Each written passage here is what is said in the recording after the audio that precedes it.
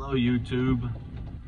Today we're going to talk about how to properly dress for the cold.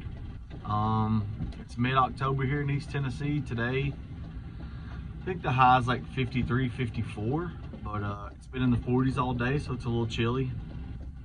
Some of you mounted routes maybe don't bother you as much, but for me personally, I have a big old apartment complex and all the boxes are outside, and so what helps you stay warm and things like that out here on a day like this. And listen, we will have not many, but January, February, we'll have days down where the highs are in the 20s or 30s.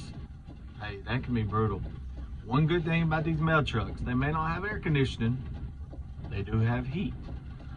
Me personally, I'll go through, I'll throw the DPS, and then I'll get back in my truck, blast my heat for a couple minutes, then get back out, kind of thaw out in the truck. But as far as what you should wear, look, I don't care for the jackets that the post office gives you. That's just the reality. Now, some supervisors may be more strict and make you wear a postal jacket. Luckily, ours aren't as strict. So what I do is, I wear, most of y'all know I'm a Tennessee fan, I wear a Tennessee hat all the time. I got a Tennessee hoodie here, but I wear the vest over it. It's the best thing ever. So you get the comfort of the hoodie, but then you still got your postal vest over it. Keeps your core nice and warm. Some of you may want to wear gloves. I don't wear gloves because as I'm trying to flip through DPS, it just doesn't work as well.